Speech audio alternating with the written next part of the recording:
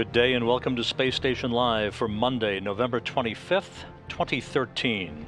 You're looking live inside the International Space Station Flight Control Room here at the Johnson Space Center in Houston, where at this hour the Orbit 2 team of flight controllers is on duty, having assumed their positions for the second half of the crew workday several hours ago, and which will be on console through the mid-afternoon time frame.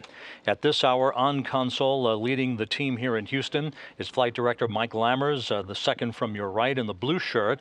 To his right on the top of the screen is Spacecraft Communicator Josh Matthew, who is talking directly to the crew on board the International Space Station when required throughout the course of the day. The International Space Station, its systems in excellent shape, currently traveling 262 statute miles above the Earth, flying over Southeast Asia in an orbit inclined 51.6 degrees to either side of the equator, an orbit that is currently moving from southwest to northeast that will carry the station and its 6 crew members across the North Pacific a short time from now. On board the International Outpost, the 6-man crew, comprised on your left by Mikhail Turin, Koichi Wakata of the Japan Aerospace Exploration Agency, and Rick Mastracchio, currently in their 19th day in space since their launch in early November several weeks ago from the Baikonur Cosmodrome in Kazakhstan. And on the right side, Sergei Ryazanskiy, the current Expedition 38 commander Oleg Kotov, and NASA flight engineer Michael Hopkins, who are now in their 61st day in space, nearing the end of 9 weeks in orbit since they were launched from Baikonur in their Soyuz spacecraft on September 26th. The Thanksgiving week and the holiday atmosphere abounds here in Mission Control as this team of flight controllers, working in concert with the flight control teams around the world, are counting down the hours to the launch of a new resupply ship to the International Space Station some 4 hours and 50 minutes from now. The launch of the Progress 53 cargo ship, the Russian unpiloted resupply craft, is scheduled for 2:53 and 6 seconds p.m. Central Time this afternoon, 2:53 a.m. Baikonur time at the Baikonur Cosmodrome at the launch site in south-central Kazakhstan in the wee hours of Tuesday morning.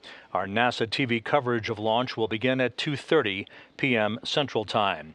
That will send the Progress on a 9-minute trip to its preliminary orbit, where it will separate from its third stage, deploy its solar arrays and navigational antennas, and begin an extended 4-day trip to the International Space Station through the testing of a new upgraded CORS automated rendezvous system. We'll be talking to Flight Director Jerry Jason here in a few minutes to get all the details on the testing of that system that will result in a docking to the aft port of the Zvezda service module on Friday afternoon. The Progress, which is poised on its launch pad in Baikonur, rolled out to the Site 31 launch pad on Saturday. It is now just after 10 p.m. in Baikonur, some 12 hours ahead of Houston, where the temperature is just below freezing, about 27 degrees Fahrenheit, with some scattered clouds in the sky, but the countdown proceeding on track for a launch a little less than 5 hours from now. The Progress is equipped and loaded with almost 3 tons of food, fuel, supplies, and holiday gifts for the Expedition 38 crew. And again, you're looking at a picture here of its encapsulation into the third and stage, in the upper stage of the Soyuz booster that will propel it to orbit later today. The Progress will be on its way for a 4-day rendezvous that will culminate in a docking, as we said, on Friday afternoon. The almost 3 tons of supplies on board that Progress consists of 1,763 pounds of propellant, 48 pounds of oxygen, 57 pounds of air, some 925 pounds of water, and just over 3,100 pounds of dry cargo that includes experiment hardware, spare parts, and holiday gifts for the 6 crew members on board the International Space Station.